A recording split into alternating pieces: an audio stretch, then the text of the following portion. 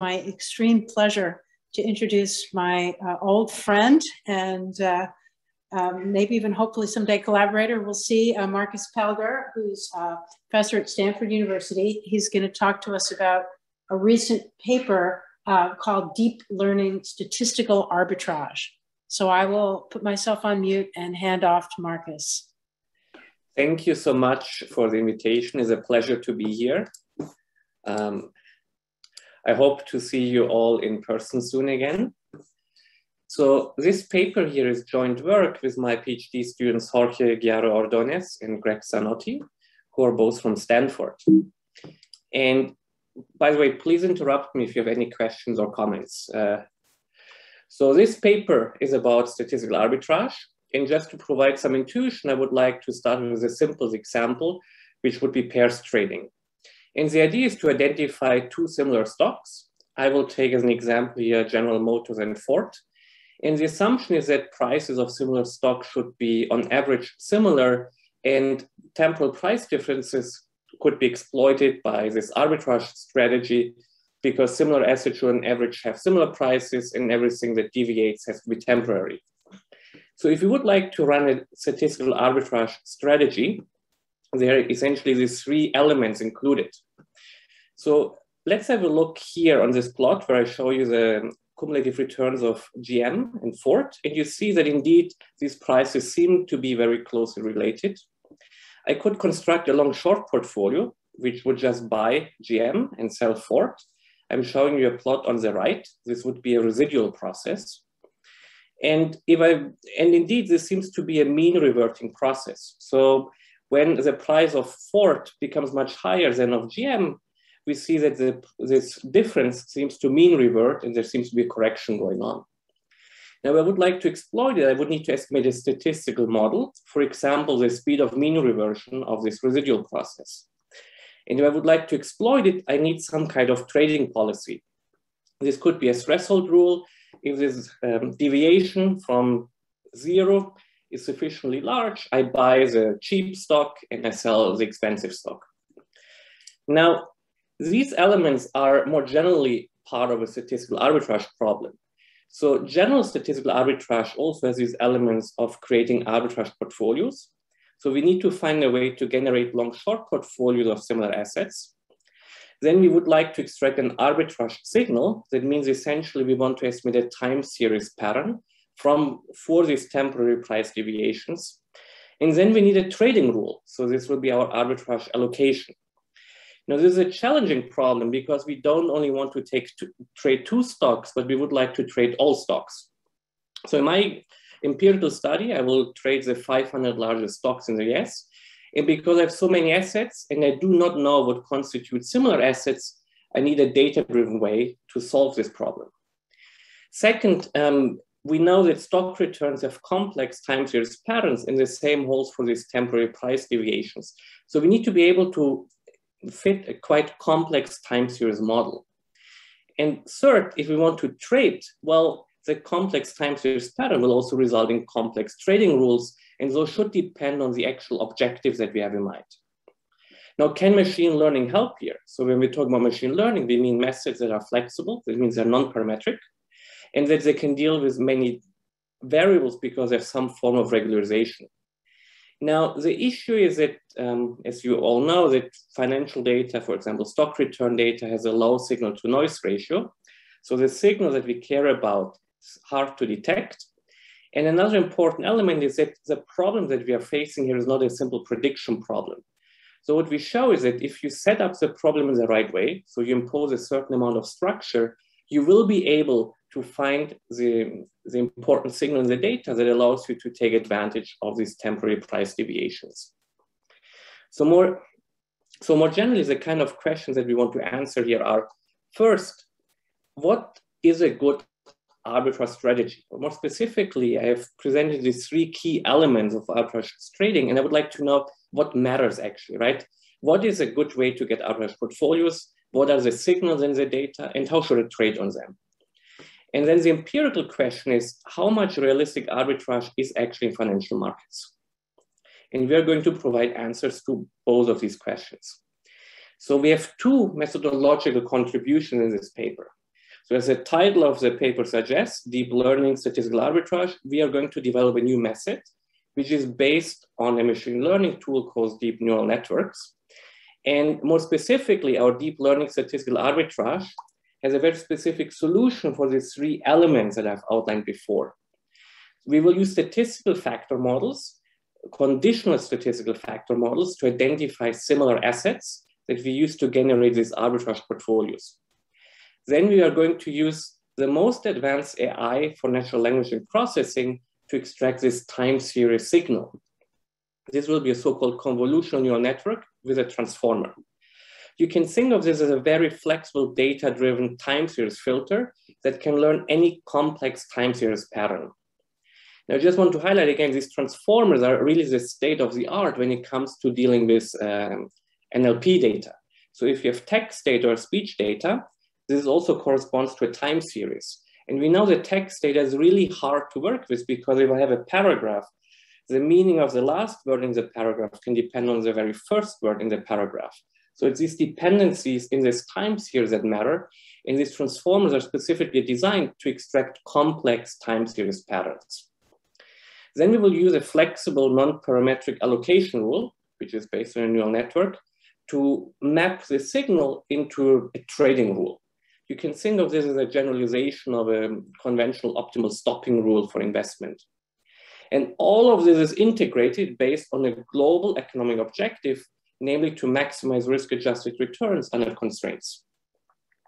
Now, this is our solution that we present, but we also present a new conceptual framework by introducing these three elements of arbitrage portfolio generation, signal extraction, and allocation, which we can use to map all existing arbitrage methods in there and to study what matters actually. So we can study each component and we can then make a statement about what is the challenging problem, where is actually the benefit of using flexible methods, and what are simple problems. We have a very comprehensive empirical study based on US equities. So we are going to use daily returns for 19 years of the 500 largest, most liquid stocks. We will consider the empirically most important risk factor models to construct our arbitrage portfolios.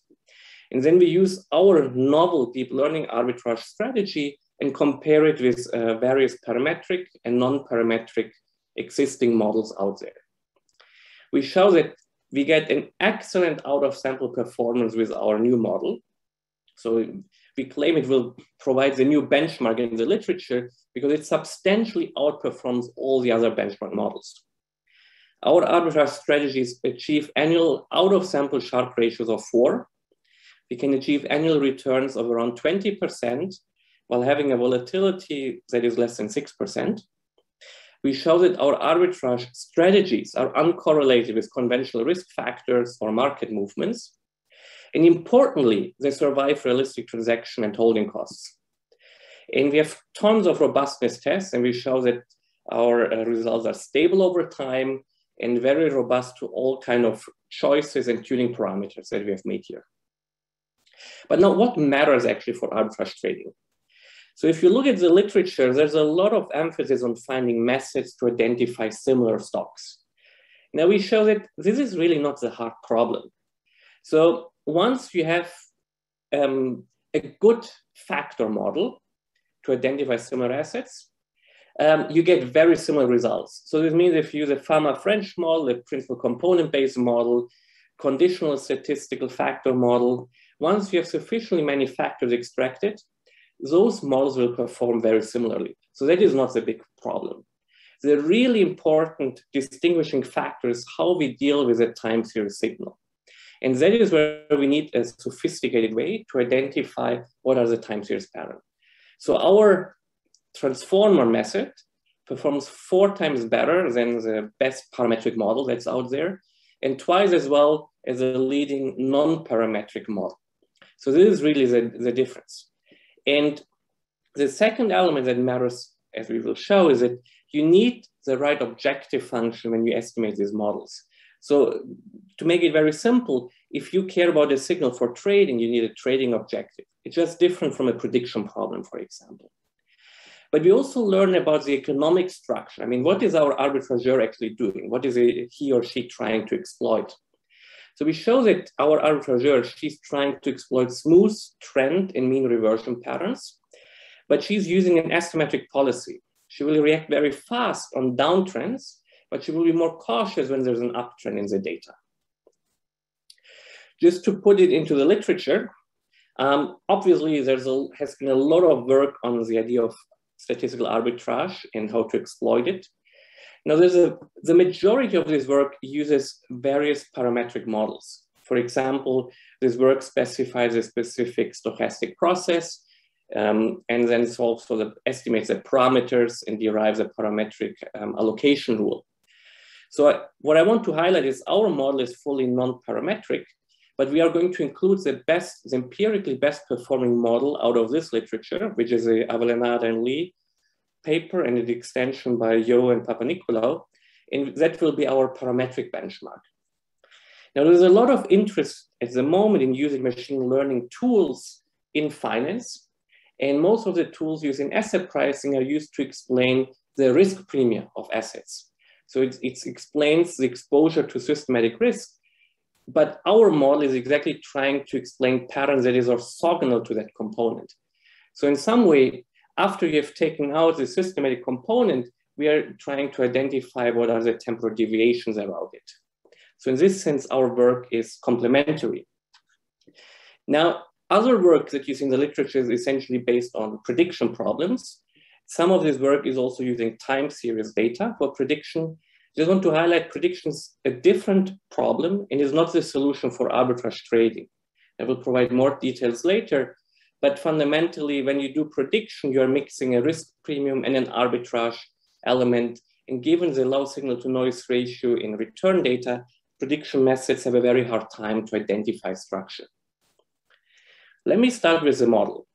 So we'll start with a standard factor model. So this will be a conditional factor model. So I have n stocks. Let's for the moment think I have 500 stocks and observe them over time. Now assume I have a factor component given by k factors and some residual. Now the loadings, which are denoted by beta, capture the exposure to my factors. Now importantly, my betas can be general functions of my information set and can be time varying. So I'm not assuming a constant beta for my factors, but they can change over time because, for example, the characteristics of my stocks can change over time. Now, the key idea here is that factors identify similar assets by similar exposure to risk factors. Now, my arbitrage portfolios will simply be residual portfolios. That means the factor model essentially gives me the fair price of an asset. After I subtract the factor fair price, I end up with a residual. And under arbitrage pricing theory, the unconditional mean of these residuals should be 0. So what we are trying to exploit now will be temporal price deviations around this fair factor price. Now, the type of factors that we are going to use will be observed fundamental factors like a market factor, Fama-French factors, etc. We are going to estimate statistical factors with principal component analysis. We are going to do this on local windows. And we will use an extension of principal component analysis, which is instrumented principal component analysis, where these loadings can be functions of other variables, namely firm-specific characteristics, which can be time varying. For example, the size of a company, the book-to-market ratio, etc. Now, without a lot of generality, we can assume that our factors are traded. That means there's a portfolio that we can, there are portfolio weights that we can use to express our factors as a portfolio of all the underlying assets. Now, in the case of observed fundamental factors, we know these portfolio weights. So we know how to construct a market factor or a size factor. When we do PCA estimation, we get these portfolio weights as part of the estimation. The same for... Hey, Marcus. Yes, please. I want to make good on my promise to interrupt. So when you say we can assume these factor portfolios are traded, why do you say that? I mean, like a size factor usually has like 1 million long short exposures that change pretty rapidly. I mean, that would be very expensive to trade with all the shorting costs and stuff. Oh, no? we will talk more about this element, but from a purely conceptual point of view to start with, when I have factors where I know the portfolio weights, I can express them as a portfolio of my underlying asset space.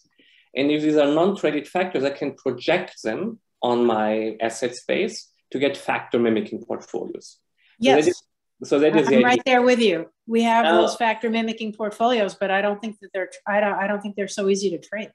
Now, we will talk more about it when it comes to trading frictions, and we can talk about what I could call proxy factors, because I can approximate a lot of factors by not trading all stocks, but only a subset of stocks. But here I just want to start with a conceptual point of view that I start with my factors as traded assets. And by the way, I mean, if you think about size or value factors, you could argue there are ETFs out there that capture some of those elements. So you could actually buy proxies based on other traded assets, but that's not the point. I will show that the factors that I will concentrate on will be these latent factors like PCA or IPCA, and those have a very clean projection to my asset space. So that is a very... All right, well, I'm not sure I got my... I believe you can make a good factor mimicking portfolio. I'm just not so sure that that portfolio is so easy to trade. So that my objection is in the second piece and not in the first piece. Okay. We will talk, I promise I will come back to considerations about turnover, short selling, trading frictions. Thank you. The point here is that my residual is in the end, return minus this fair price given by the factors. If I express my factors as a portfolio, I can express my residuals as a portfolio of the underlying assets. And the choice of a factor model corresponds to a projection matrix. I just call it phi here, but given a choice of factor model, I get a matrix that I use to construct my residuals. So there's a clear mapping between a portfolio of residuals and the underlying stock returns. So what I will get is for my 500 stocks, for a specific choice of factor model, I will get 500 residuals. Now those are by construction factor neutral, at least to the factors I use to construct the residuals. And we show empirically that these residuals are only very weakly correlated and will be actually mean reverting over time. All right, so let's say we have our 500 residuals given a choice of factor model. Now I will take a look back window. Let's say I take the last 30 days and I can look at the cumulative returns of my residuals. And what I want to extract now will be a signal. For example, I want to identify is this a fast mean reverting process or a slow mean reverting process. And based on that signal, I define a trading rule. For example, I trade a fast mean reverting process different from a slow mean reverting process. Now, mathematically, the problem is the following. So given the cumulative returns of my residuals, I want to find a function. I call this the arbitrage signal function. So I plug in one vector, which would be this 30-dimensional vector for a specific residual, and then it gives me the signal. For example, it tells me this is a high or a low mean reverting process, right? That would be a vector of signals. But I'm using the same function that I apply to all of my 500 residuals. And then giving the signal, I decide how I trade it. This is mathematically an allocation function. So given a vector of signals, I apply this function and it tells me the portfolio weight that I assigned to it, buy, sell, and by how much, right? And again, the important thing is I apply the same function to all my 500 signal vectors. Now I need an objective function to estimate all of this. And now here, what's important is we need an economic objective. So the main example I'm going to use for this talk will be a Sharpe ratio objective, but we consider a more general framework in the paper, and we also have results for other objective functions. So here is the thing. So given my 500 residuals, I want to estimate my signal function and my allocation function. That gives me my residual weights. This will be a 500-dimensional vector, how much I trade each residual. Now, given the mapping that I have between residuals and the original returns, I get the weights in the original return space, and then I can trade all my 500 stocks. And I want this portfolio to have a high Sharpe ratio, right? High expected return divided by standard deviation. So this is my Sharpe ratio objective. Now, we will show how to also include trading costs and other friction with the objective function later, but I start with this here for the moment. Now, I just want to emphasize, we use an implicit leverage constraint here because we have an L1 constraint on the stock weights. So in absolute value, they have to sum up to 1. That means at most we have 100% leverage. Now, we will have 3 key model classes to estimate the signal function and allocation function. Markus, can I ask a question? Yes, please. So if you have this leverage constraint, then maximizing Sharpe ratio might not be a very good thing to do, because you might have a terrific Sharpe ratio, but very low volatility and low return.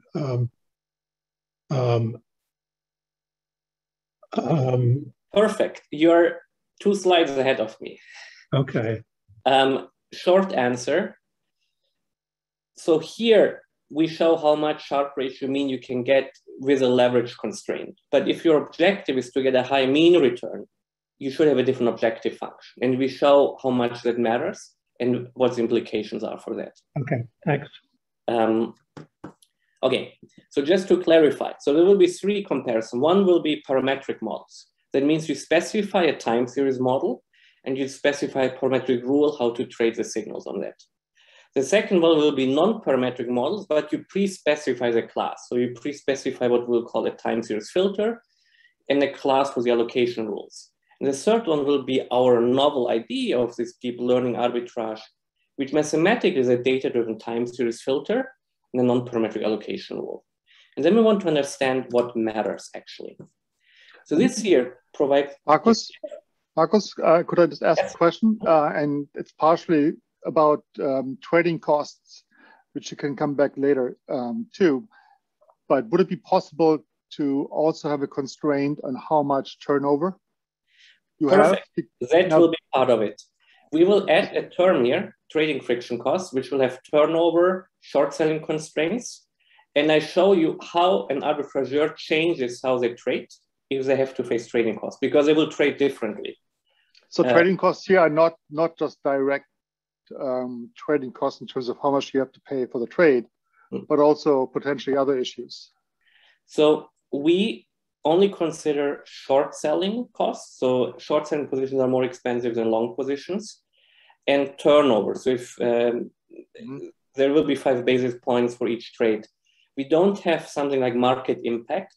So we just use the largest stocks and hope that this means that market impact is not a primary concern. But it depends how big the fund is, right? How big the yes. So can you implement a strict turnover constraint in your model? So not like some average or something, but I don't want to have more than X% turnover on average. Yes. Okay, good. It could be just a constraint that we impose in here in this optimization function. I mean, there's some slight technical elements when you do this type of optimization if you want a hard or a soft penalty, but if you neglect these details, there will be a point that I want to make. This is a bigger picture point, because you see some papers out there that say a machine learning is good on paper, but not in reality, because trading costs eat everything up.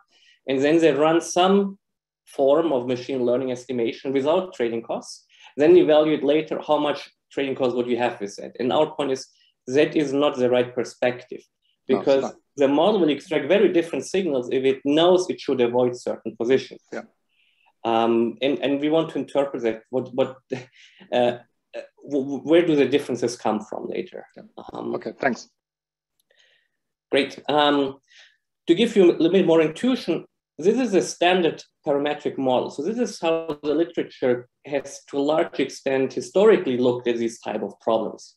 You assume a mean reverting process for the residuals. This is an Onstel-Uhlenbeck process, as one example. Then you estimate the parameters of this process. This is done with maximum likelihood estimation, for example. So this will be a speed of mean reversion, the kind of drift, and the volatility. And then we use a rule. This will be the threshold rule derived by Avellaneda and Lee, which essentially says if your last point is above a certain threshold, you short sell. If it's below a certain threshold, you buy. And if you're in some middle range, you stay neutral. So this would be a conventional parametric model. And as any parametric model, you have always the same issue. What happens if it's misspecified, right? For example, if for the local windows that I look, it looks more like a trend than a mean reverting process, this is a very bad model to model that. What if there are two frequencies of mean reversion? There's only one parameter here, so obviously you will have misspecification. And the same with the allocation function, that might be too restrictive. So the next way would be to go non-parametric. And the way how we should think about the problem, we argue that time series filter perspective. So when we estimate this Ornstein-Uhlenbeck process in discrete time, we essentially apply a time series filter to the data. So our parameters is what we get after applying a time series filter. So what we say is, well, we should just apply a more general time series filter to our vector of, for each residual, I have a 30-dimensional vector. I apply a 30 by 30 matrix, and the output of that I call my filter time series. ARMA models are just special cases of a specific type of filter. Now, because we care about mean reversion patterns, frequency filters are the natural choice here. So what we propose is a fast Fourier transformation of the data. That means we represent the data in the frequency space. So intuitively, this looks like we have like time series factors like sinus and cosinus functions is like a factor. And the loadings on these factors are the FFT transformation. These coefficients will be our signals. So we will know if a certain residual is more like a long reversal or short-term reversal signal, because the loadings on the corresponding sinus or cosinus would be different. Okay, once we know these signals, we want to trade on them. And because it's less obvious here how you trade on these kind of FFT coefficients, we use a non-parametric model, more specifically a so-called feed-forward neural network. Think of this just as a non-parametric estimator. It's a very flexible non-parametric estimator. And so our allocation, what we buy, what we sell, is based on applying an FFT on the FFT transformation of our residuals. Now, the shortcoming here is, again, we can only capture what we allow our filter to detect, right? So if certain time series patterns are more complex than an FFT can detect, we will not be able to exploit it. And now here comes our model. This is this convolutional transformer. And it has two elements, as the name says. It uses something called convolutional neural networks. And these can be thought as data-driven nonlinear local filters. And then it has this transformer. So a transformer learns a global dependency between these local filters. So intuitively, a CNN plus transformer is a flexible nonlinear filter that can learn any time series pattern. For example, if we want to learn a trend, the CNN might detect local drifts, and then the transformer puts these local drifts monotonically together to get a global drift. If we have a mean reversion pattern, the CNN learns local curvatures, and then the transformer combines them as in a cyclical pattern to get some global mean reversion. And our signal will essentially be the exposure to these pattern factors. And given this exposure, our signals, we use the same flexible feed-forward network as before to get an allocation rule, right? So the only difference to what I described before is that we extract the time series signal in a data-driven way here. And then we use this trading objective, either Sharpe ratio or mean variance optimization, or trading objective is transaction costs, to estimate the signal and allocation function. Just to give a little bit more intuition, I give you here a very simplified version of CNN and transformer, but it has all the key elements in it. So let's say I have one residual. So that's a vector with 30 elements. Now, a CNN estimates in a data-driven way many local filters. So these will be examples of the empirical filters that we estimate in the data, So there will be local upward trends, local downward trends, and local reversal type patterns. And we apply this to our time series, and we essentially get the exposure to these local filters. We will have 8 of these local filters, and it was based on the data. And so we represent one vector of that has 30 elements as a matrix, which will be a 30 times 8. Just tells you if locally you're more exposed to upward or downward trends or reversion patterns. And now we need to combine these local patterns to something global. That's what a transformer is going to do. Now, the magic of a transformer takes place in the so-called attention function, or in the attention weights. So more specifically, there will be H attention weights. In our case, there will be 4. So each attention weight captures a different global pattern. So we will have 4 global patterns intuitively. And the transformer estimates a so-called attention function. I call it alpha. And the attention function measures the dependency that the last observed residual value has with all the previous values. Now the input here are the CNN's transformed versions of the residuals. And the trick is again how this attention function is estimated, right? So this could estimate something that looks more like a trend or a reversion type pattern. And then the loadings to these pattern factors, I call them H, these are my signals. Now I have 4 global patterns, so I will get 4 signals out of this here, and then I trade based on this. Is this my residual is more similar to a specific type of pattern or another type of pattern? All right, let's come to the interesting part, which are the empirical results. Markus, yes? Can I ask you a question? Yes, please. So typically when you introduce a new method, you tell stories or this works well and so on and so on. But can you give me some intuition when this model will not work well?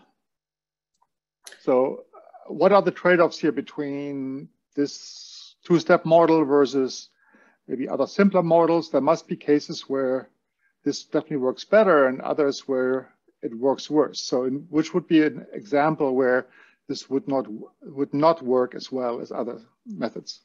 So that's a good question. This here is strictly more general than if I pre-specify, for example, the FFT a priori. So but not in a finite sample, right? So exactly. So the problem that arises is more flexible models have intuitively more parameters. More parameters means more noise in estimation. If you have way too many parameters, you have overfitting if you have a small data set. So the challenge is, and that's actually a very good point that you have raised. Thanks for pointing this out. The challenge when you work with time series data is that you have a lot of potential parameters because you care about dependencies between the points. And transformers come from NLP, from natural language and data, from text and speech data, which also has the issue. These are extremely complex dependencies. And if you want to model everything, you have way too many parameters. In particular, in our case, when the data sets are small, relatively small, you need to impose a lot of structure to make things work. And there is, that is kind of the magic of this transformer, that it imposes this type of, I call it factor model, but in quotation marks, because it's a little bit different, but it has an element of a factor model. It imposes a low dimensional structure on the data. So putting it simple, there should be a small number of global patterns. And if there are many, many global patterns, that might be an issue here, because there is this idea that intuitively 4 global patterns describe the data.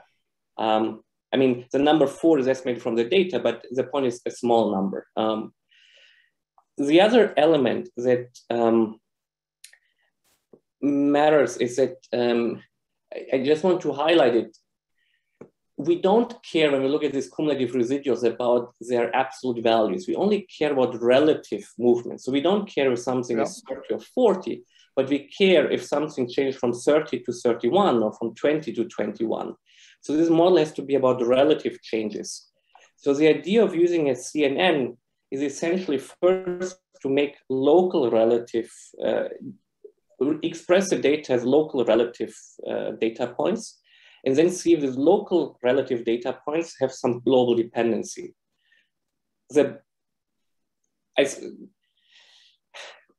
I will dig deeper in the type of structure that we detect. I mean, I don't have a perfect answer to your question. A cheap answer is just to say, well, if we have very little data, then a more flexible model always runs into issues because you're trying to estimate too much. We impose some kind of structure. If this type of structure, in terms of a small number of global patterns, is misspecified, this is not going to work well. I think that would be my cheap answer. Let me ask you a similar question in a slightly different way. Let's say if the true model is just, let's say you have some sort of configuration and that's the true model, okay? How would this model work in a finite sample if the true model is really simple? So we have simulations, and I will have a lot of empirical data. And my point is, if you have the type of, so we have 500 cross-sectional data points and we look at 1,000 days. That seems to be sufficient to work in simulation and empirically very well. We have not looked at much smaller samples. So it depends. So another example, in simulation, if I use a sinus function to create my residuals, then FFT will work really, really well. Our model will not work as well as FFT. Right. But it depends. I think what might be useful to add here, we use a so-called one-layer transformer. That means we use a really, really shallow setup with very, very small number of parameters. I mean, this is not like, so transformers are famous by something called BERT, Google introduces. That's a standard for all kind of NLP data. Those transformers have 6 layers and thousands of parameters. Ours is a tiny, tiny, tiny version of that because we have very little data. Again, I don't want to take too much time, but if you had a situation where, I mean, you apply this to all the stocks, right? So if you had, for some stocks, a simpler model would be sufficient, and for other stocks, you need this fancy, this estimator. Yeah. So in some sense, it's overkill for, I don't know, a good portion of the sample, while for others, it is really important. And I think you're going to come back to this later on, is, so where do the trading profits come from? What aspect of this transformer is really crucial?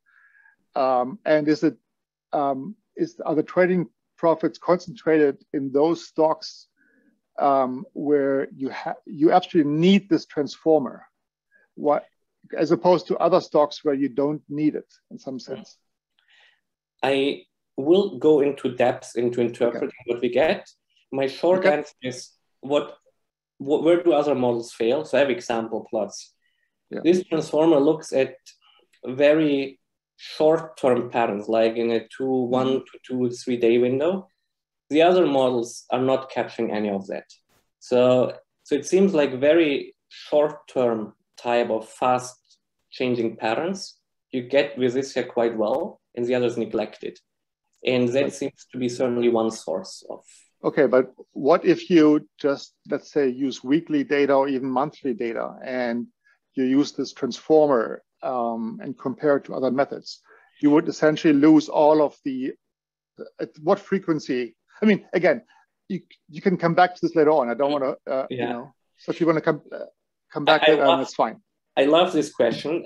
I should mention, Greg is right now re-estimating everything if we only do weekly trading, because we want to know, is all the arbitrage profitability that we get, does it come from trading daily, or is there arbitrage left on a weekly horizon? So let's talk about it after the results. Okay. Okay. All right. Thanks. So let me come to the data. 90 years, daily stock returns. We only take stocks with a prior market cap larger 0.01% of total market cap, on average 550 largest stocks. So think about we trade the S&P 500. We use also for this conditional latent factor model 46 monthly characteristics. All results will be out of sample. So the main model I'm going to present will look at the last 30 days to get this trading signal and to decide which residual to buy or sell. But I show you what happens if you look at longer windows. Our models will be estimated on 4 years. So this is roughly 1,000 days of data. And we re-estimate them every half a year. So it's rolling window estimation. For the factor models, we estimate these betas for, let's say, pharma French factors or PCA factors using a rolling window of 60 days. And this is out of sample. So that means I look at day T-1 up to day T-60 to run this regression to get my beta, and then use this beta to get an out of sample residual. So this is a tradable residual. So the main analysis looks at Sharpe ratio, but I will compare other objective functions. So we get residuals with a market factor, pharma French 3-factor model with size and value. We had investment profitability. We also add momentum, short-term and long-term reversals. So 1 to 8 observed factors. We estimate Markus, are you using intraday data in these estimations? Daily, that is close to close returns. Daily, so you then T is pretty small. So so the point is we have 500 residuals over 4 years, 1,000 days. And the point is I estimate one function that I apply to all of these residuals, because I first take out all other sources of commonality. So the data are orthogonal to characteristics, essentially. Okay, can you go back to the last slide for a second? So I agree, daily in 4 years, that sounds reasonable, but you've got 30 days and 60 days. So what's up with those horizons? Okay.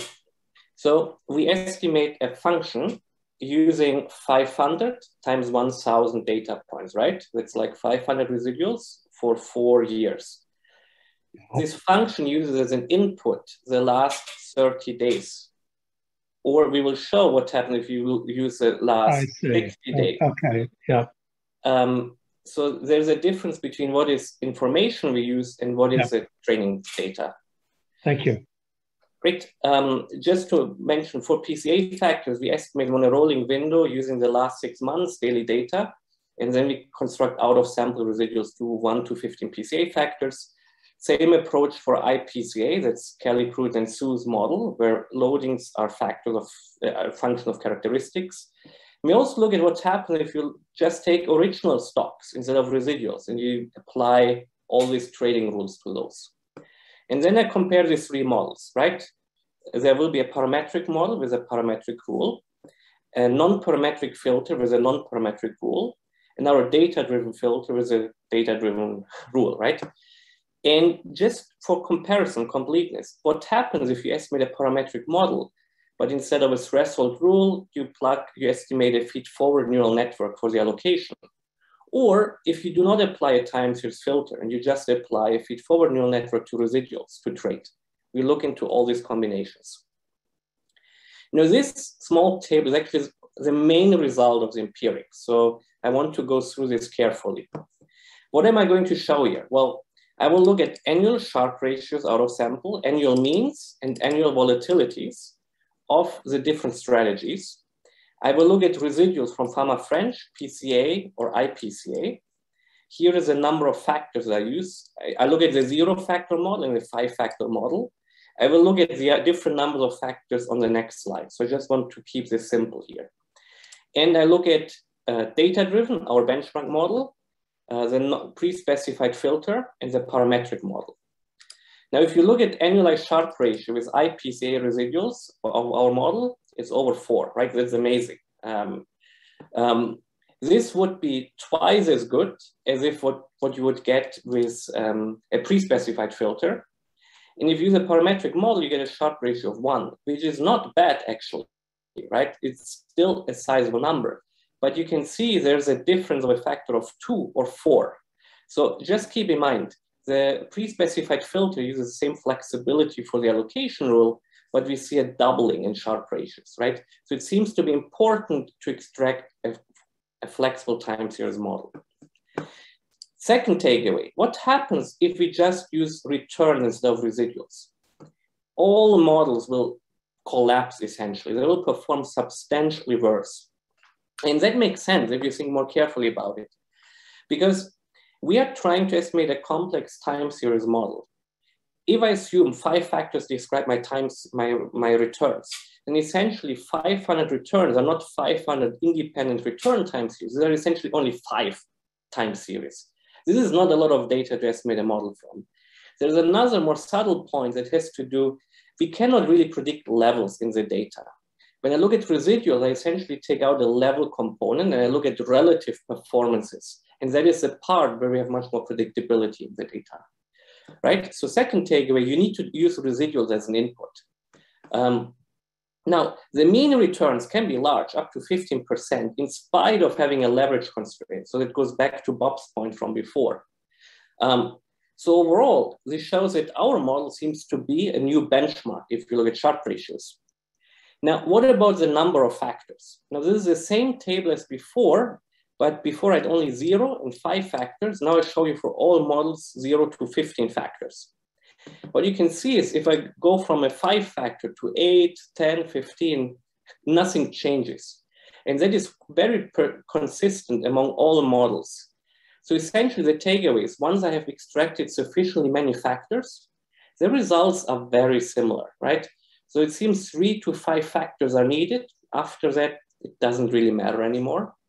We also observe that if I use conditional latent factors or PCA factors or Fama-French factors, the results, I mean, they're not exactly the same, but I get quite good results. So the difference in the model is not really coming from the number of factors or which factor model I use. It's really coming from how do I extract my signal and how do I trade on it. So that is a distinguishing element. So just to clarify, here I take 5 factors. Yes, please. Markus, again, if you're going to talk about this, you can defer. But here you're using a lot of stocks in the way, right? So if you think about these PCA models too, what happens if you use fewer stocks? Is the advantage of this CNN transform model because you have a lot of stocks? Or another question would be if you take only like the extreme stocks in the relative to the factor model, how would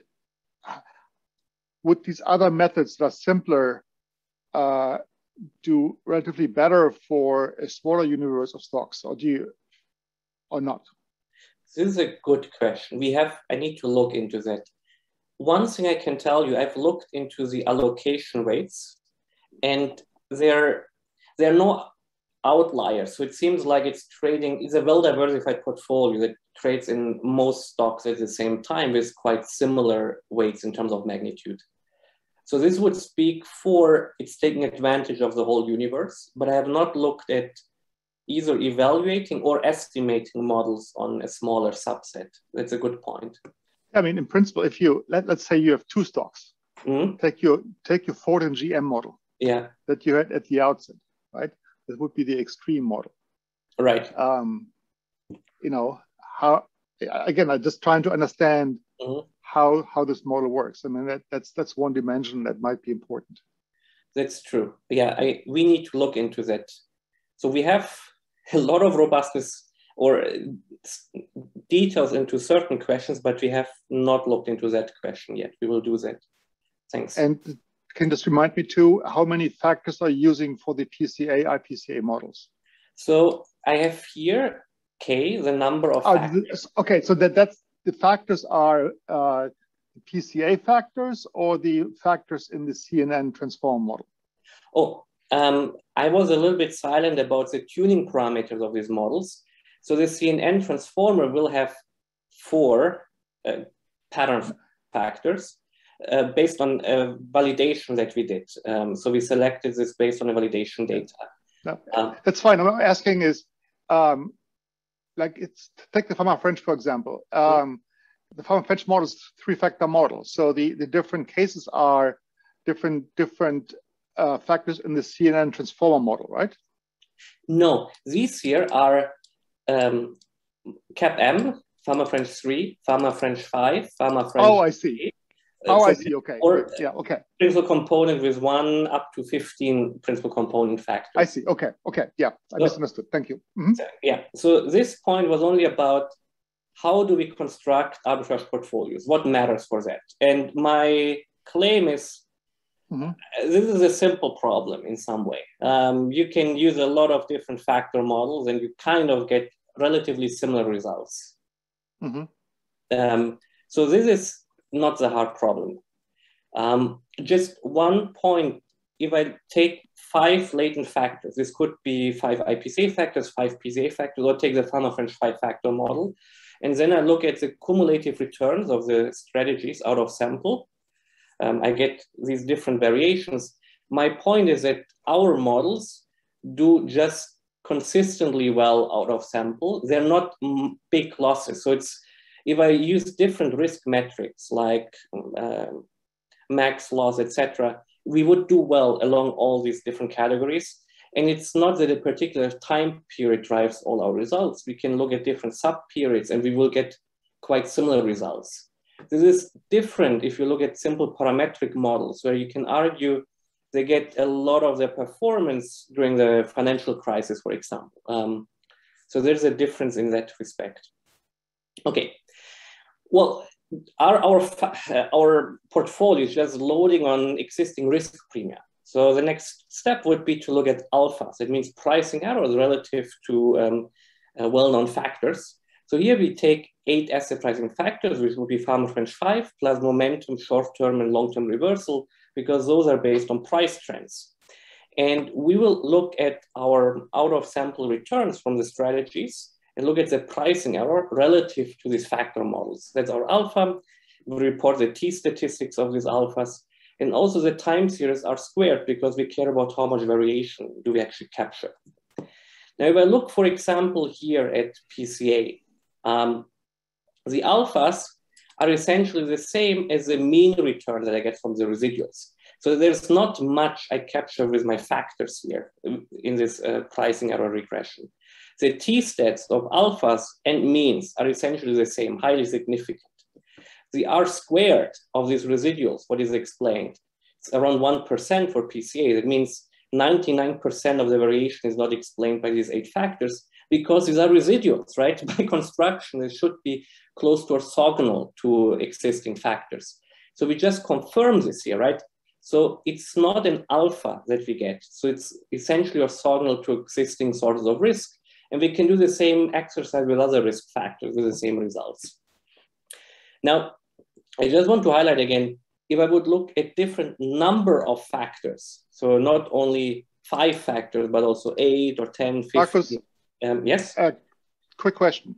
So since you're using lagged signals, is there an element of momentum trading in here? But not just absolute momentum, but momentum in terms of a benchmark factor model.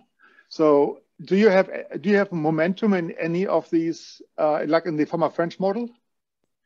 So we use, as an 8-factor model, we included price trends, which is a short-term reversal and a momentum factor. Yeah, so you know, that means this residual here is orthogonal to these conventional price trend factors. Right. So in some sense, your trading strategy is a momentum trading strategy, right? Mm-hmm. So I think it might be useful to sort of tease that out a little bit more, specifically how your momentum strategy is different from the traditional momentum strategy, right? But in principle, this is a momentum strategy, what you're implementing here. I will show you an interpretation, and it's a very short-term momentum and a very short-term reversal. And this will be different from the conventional momentum, which is just based on much longer horizons. So it looks at returns many months in the past, while we look at a much shorter window in the end. But then I think a good benchmark model would, if you just implement this short-term momentum strategy in an ad hoc way, right? So not as fancy as just sort of define a simple high-frequency momentum strategy and compare your model to that. That seems to be, this would be the proper comparison. That's right? a good idea. I mean, essentially, we can look at the last 30 days to construct exactly something like that would look like last high versus low based on the last 30 days, 60 days, and so on. But I think that would be in some sense. I mean, I think I'm not surprised that a lot of these other factors, you know, they're more lower frequency factors, right? So in some sense, you're comparing a little bit apples to oranges, right? You have to figure out what would be the corresponding factors that matter for higher frequencies. I fully agree. I would not have expected to find anything because these factors are just capturing something different. But then your benchmark here is not really, you know, appropriate. I think you could do better by coming up with some very simple factors like short-term momentum and things like that. That would be, I would be curious to see how much better your model would be to a simple high-frequency momentum or reversal or whatever is underneath this. That to me would be interesting. Yeah, I mean, we can certainly do that. And yeah, that would be interesting. Coming back here, you know, there's a robustness. Whatever I've shown you here holds if I look not only at 5, but at 8 or 10 and so on factors. Everything carries over. But now the next question that comes back to Bob's point, what if as a trader, I care about a large mean of my strategy? And because I have short selling constraints, I mean, the Sharpe ratio is less informative for me. So we argue if you want to have a high mean, you need a mean objective function. So you can use the mean variance objective function, do everything exactly the same as what we did before, and estimate those models. Now here, just for the purpose of illustration, we pick a specific risk aversion. But what I want to show you is that these models can now achieve mean returns around 20% PCA-based residuals or IPCA-based residuals if I use 5 statistical factors. Of course, we will get somewhat lower Sharpe ratios, but we still get high Sharpe ratios. But the point is, if you care about Sharpe ratio, your objective should be Sharpe ratio. If your objective is mean return, you should estimate the model based on that objective. So I think the bigger picture takeaway is, even with a leverage constraint, you can achieve high mean returns. Now, what about the whole time series signal discussion that I had before? So just big picture again. The reason why we look at a time series filter of the data is because we care about relative movements. You know, how prices from one peer to the other behave relative to each other. And a time series model is a model that captures dependencies between a lot of input variables. That's why it's so hard to do time series modeling. You will see papers that say we apply machine learning and machine learning methods should learn everything, right? Because these are flexible models. So what happens if I construct my residual the same way as before? I just apply this feed-forward neural network directly to residuals without any time series model, and then look at the performance. These models will collapse. They will be much, much worse than if I apply, for example, the fast Fourier transformation. The reason is conventional time machine learning models are somewhat limited in the type of dependencies that they can learn between all the input variables. So if you have a time series problem, we need a time series solution for the problem. Now, the paper has tons of robustness tests. For example, we show if we look at the last 60 days, we get roughly the same results. So whatever information we care about is already captured in the last 30 days. Instead of re-estimating the model on a rolling window, we can also just use the first 4 years, estimate our models, and keep them constant for the next 16 years. We'll get slightly worse performance, around 30% decrease, but our models will still be better than the other benchmark models, even if those are estimated on a rolling window. So it means we can study this constant model to interpret what kind of structure do we actually get. Our results are extremely robust to all kinds of tuning parameters. And this is about a bigger picture point. It's more important how you set up the problem, but it doesn't matter that much how many layers you have and so on. That is not the key point here. I also want to emphasize the different factor models that we use to construct residuals. If the performance is similar, it doesn't mean that the residuals are the same. Fama-French factors are not the same as PCA factors. I mean, there's a lot of evidence for that. And if you look at the residuals obtained from different types of factor models, you see that they will be only weakly correlated. So there's actually room for additional diversification in that sense. But within a factor family, you more or less get the same residuals. I mean, if you use the residuals of 5 or 8 PCAs, it's a very similar structure you capture. And another bigger picture point is about when we talk about how much arbitrage is left from a model, we typically look at unconditional means of residuals. I mean, these are alphas. We just want to emphasize this is not a good measure to assess empirically how much information is taken out by an asset pricing model. If we look at the unconditional mean of our residuals, these are way smaller than 1%, and many are non-significant. However, when you conditionally trade based on their time series patterns, you get these huge alphas and these large Sharpe ratios. So the point is, if you want to assess how much arbitrage is left, you need to assess the conditional mean of these residuals based on their time series pattern. All right, let me come to transaction costs. So we have one version of how we assess it in this paper. There are certainly more ways to do it, but this is just a simple way where we say, well, let's add to our objective function a cost, which is 5 basis points per transaction that we do. So we want to reduce turnover. And 1 basis point on top of that if it's a short position. So we want to have more longs than short positions. If we re-estimate our model, and I'm just showing you here the IPCA model with our convolutional transformer. I mean, not surprisingly, the out-of-sample Sharpe ratios will go down, right? Now we will get a Sharpe ratio of 1 and a mean return of around 5 to 6%. But the point is we still get economic, significant profitability even in the presence of trading costs. I also want to emphasize these are lower bounds on our results because there are ways how we could impose sparsity in the way how we construct proxy factors to reduce turnover more. I mean, there are more sophisticated ways how we could attack the problem. This should just be seen as a lower bound there. You can actually use this in practice. So Markus, yes. Is 1 basis point a reasonable estimate of shorting costs? I would have thought it would be substantially higher than that. Well, this is a good discussion that we could have. We use these numbers because we're using a number of other papers.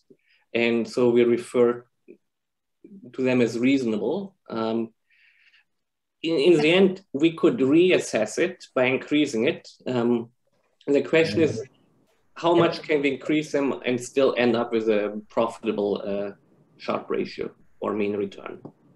That is a great I think those question. are reasonable. I would say, yeah. You think those are reasonable? I would say that 1 bip. Sorry? Julia, you think those are reasonable? I mean, I would defer to you, but I think 1 basis point is reasonable. Yeah. The 1 basis point for shorting cost is reasonable. Yes. But the 5 basis point might be unreasonable but it's like an average across 20 years.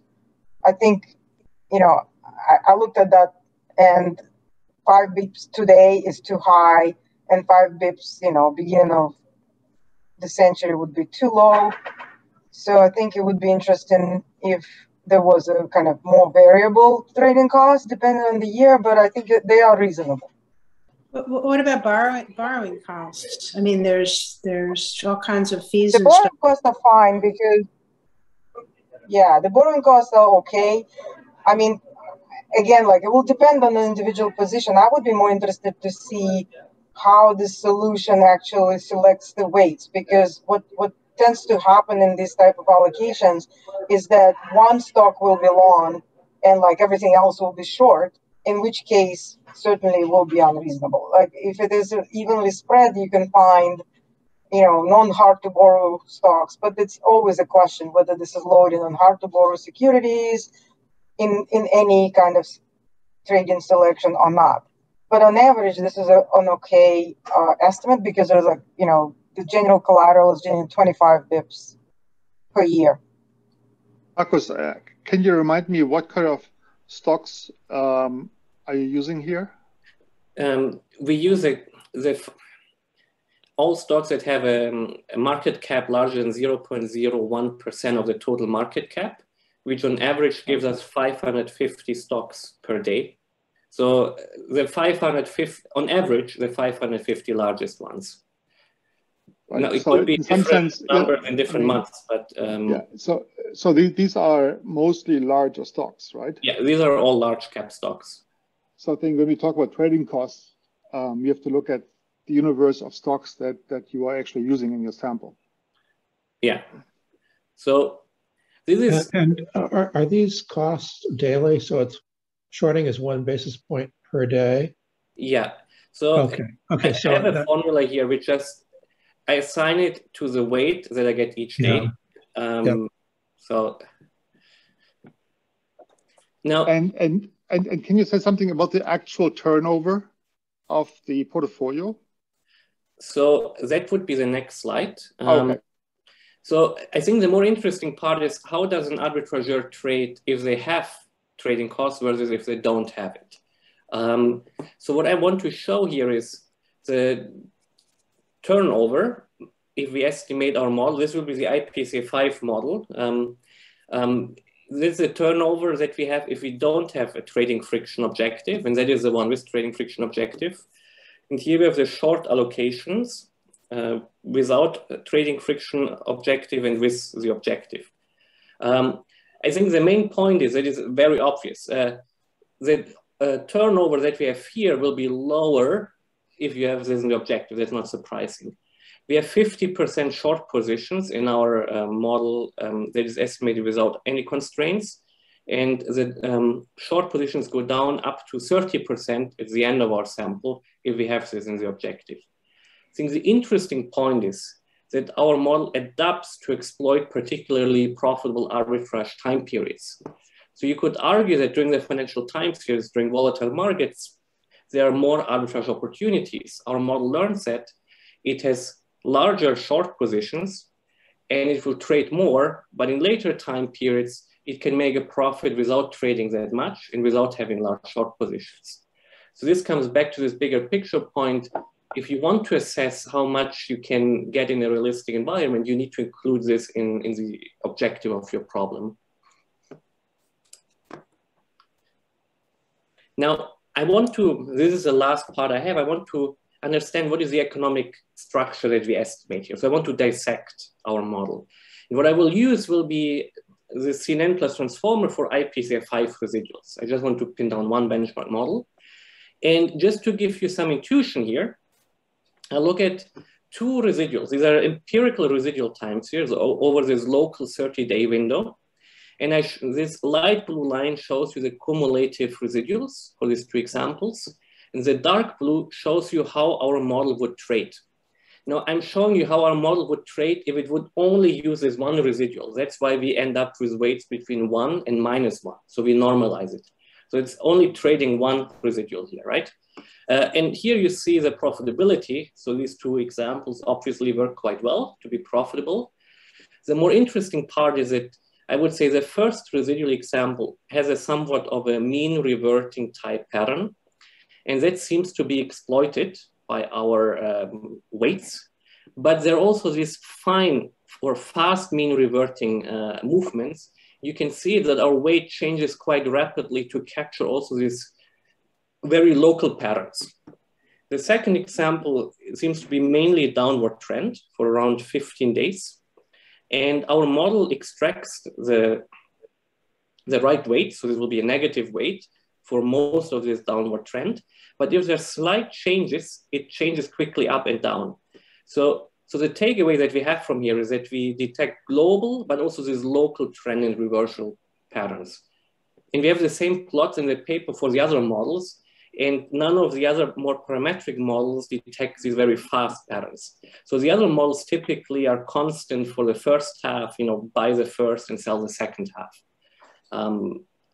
Now, let's dig a little bit deeper. So what is actually the Marcus, before we dig a little bit deeper, I just want to mention we're at 12:20, and I don't know if there's going to be a lot of questions for the audience. So give me 5 minutes, and yeah, then I will sum it up. So what is a pattern that we learn? So as a reminder, our flexible time series model has two elements. These local filters, that's what we call CNN. And these are the 8 local filters that we learn. And they're all these, what I called trend reversal type patterns locally, but none of them are really spiked. So the way how we interpret is that we get relatively smooth trend and mean reversion patterns locally. That means every vector, let's say a 30-dimensional vector of a residual, will be mapped into a 30 times 8 matrix, how it is exposed to these patterns. And then we have these global pattern factors. And that is a little bit harder to visualize. So we will have 4 global patterns. And to learn a little bit what the structure is, we will feed in a simulated sinus into our empirically learned model. And we want to see how these global patterns look like. Now, if I feed in this sinus here, I get this structure for the global patterns, for the global factors. And the red factor, we label it a negative the reversal factor, because it's negative if we have a positive realization, and it's positive if we have a negative realization. Now, what is interesting is the green global pattern. So if we have a positive residual at the beginning of our time series, the green pattern is activated. And then it tracks very much like a reversal type pattern, the same pattern that we have in the input. However, if we don't have a positive value at the beginning of our 30-day window, the green pattern is not activated, it will stay silent. And then the blue attention weight pattern, we call it a low frequency downturn factor. It's like a dampened version of the red line. Now, how would this look like for an empirical residual? So this is just a representative residual. So this is how it looks like over 30 days. Now we represent this 30-dimensional vector in terms of how it's exposed to this CNN, these local filters. So just as a reminder, filter 1 was about downturn events. And what you can see is on day 27, there's a large downturn. So filter 1 is activated. That's why you see a spike here. And I could apply the same interpretation to the other spikes here, because that is where the specific pattern appears in the data. And now these are these global pattern functions. And the red one, remember, this was a negative reversal pattern. It's low if my input is high. It's high if my input is low. And the green one is only activated if I have a positive residual at the beginning. And that's the case. So we activate this positive reversal pattern. Now, this was a one-day example. So what if I look at the same stock, but for the whole 16 years, right? So before I looked at one glimpse, and now I glue this together and look at it over time.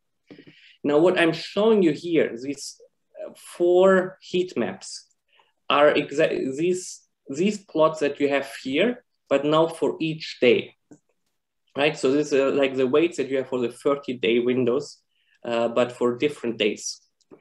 And so what you can see in the global time series, there are some days, or some time years like 2009, 2014, 2016, where you arguably have downturn events. And that's exactly when my negative reversal factor 4 seems to have the highest weights, the highest activation. So that is when you have this lighter color, that means it is much more pronounced during those time periods.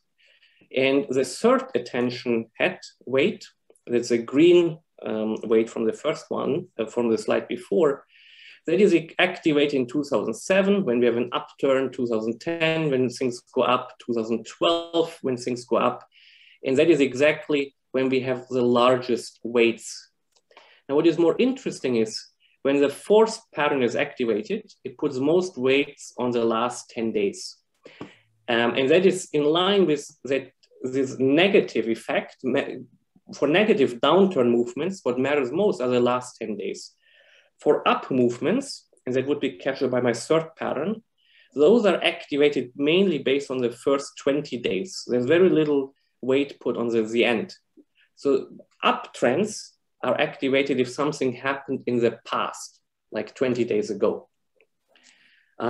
Related to this, we can look at variable importance plots. So I can just look at the average absolute gradient of these allocation weights relative to the last 30 days or relative to the basic patterns. So if I look to the basic patterns, then what I see is that basic pattern 2 doesn't really matter for my trading. Basic pattern 2 was a flat line. Yeah, so that is not surprising. So flat lines are not something we trade on. On the other hand, if I look at which days matter, the largest weights will be on the most recent days, but it seems that some days in the past also matter. And keep in mind that we have this asymmetric trading rules. So it seems like for some trading rules, what matters are also what happens in the first 10 or 15 days of my local look back window. So let me wrap up here. So this paper provides a unifying conceptual framework of how to think about statistical arbitrage and separates into these three elements: portfolio generation, signal extraction, allocation decision.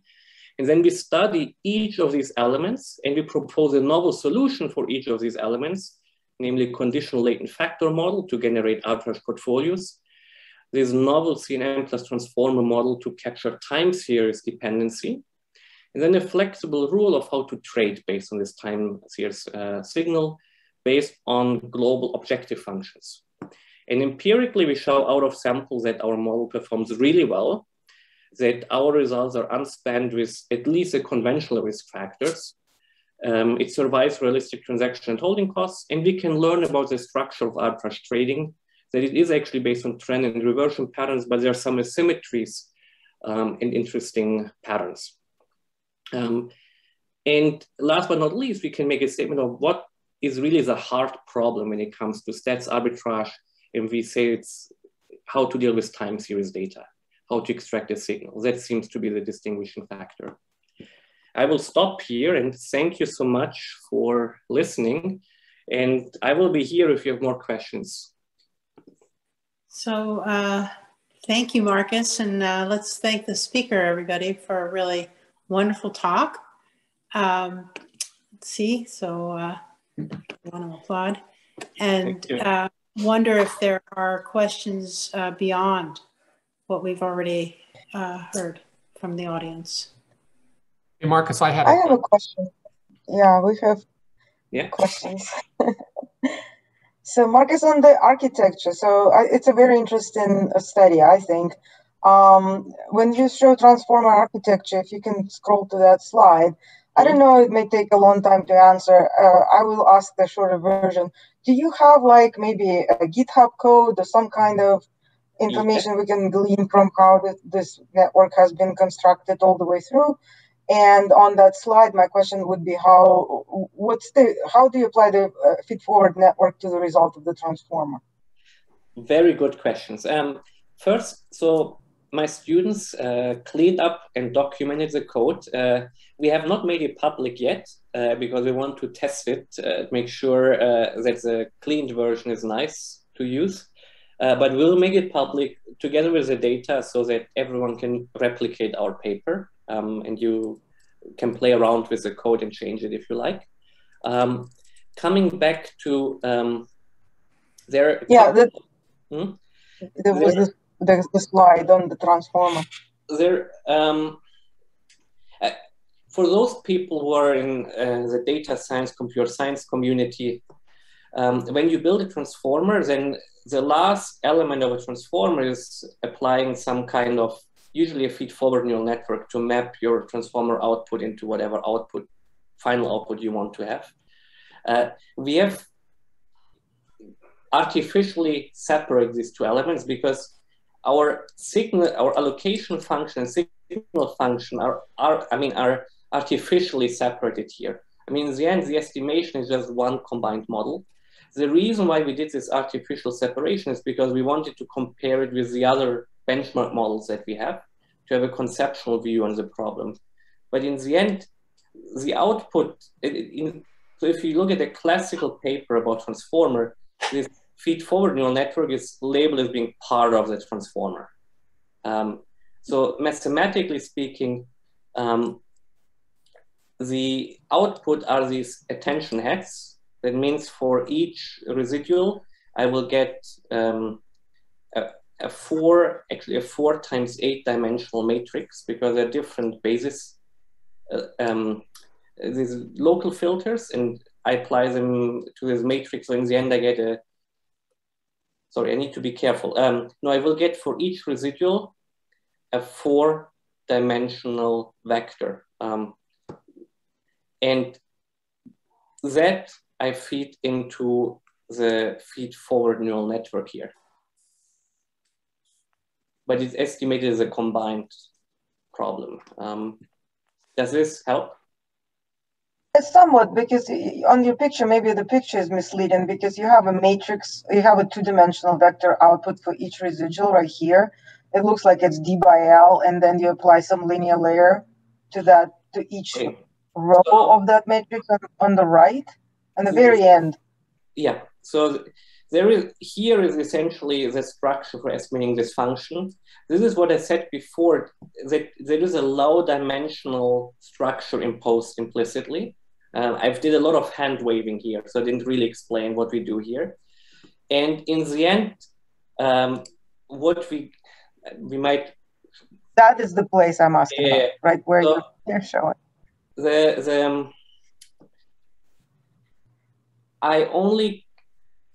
This plot here would show you this matrix, not only for the dependency between the last observed value and all the past ones, but this shows you a matrix for the second to last observed and so on. But what we use for our model will only be the dependency on the last observed value. Got it. That is why we're taking only the last element here. So in some way, we could have taken this whole element out. It was more like this is how it was introduced in the original papers about transformers. That's why we use this. But we cut off of a matrix only the last stuff that relates. And that makes the 1-dimensional vector. Okay, makes sense. Thank you.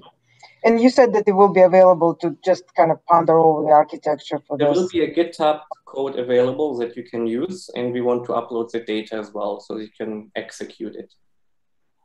Excellent, thank you. Great. Okay, well with that, I will call this session to a close because we're a little bit over. Thank you again, Markus, for a fantastic talk. I'll certainly want to get in touch afterwards to understand some of the details better and also talk about trading costs because I'm certainly curious how we come to the 1 basis point.